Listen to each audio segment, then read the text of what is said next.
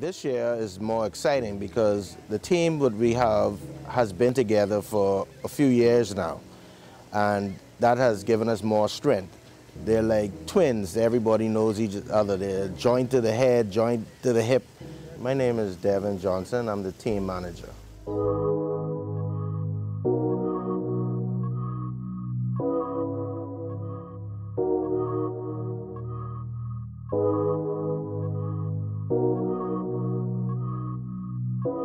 This year, we'll be looking to bring the National Culinary team home with the gold, as well as the title as Team of the Year.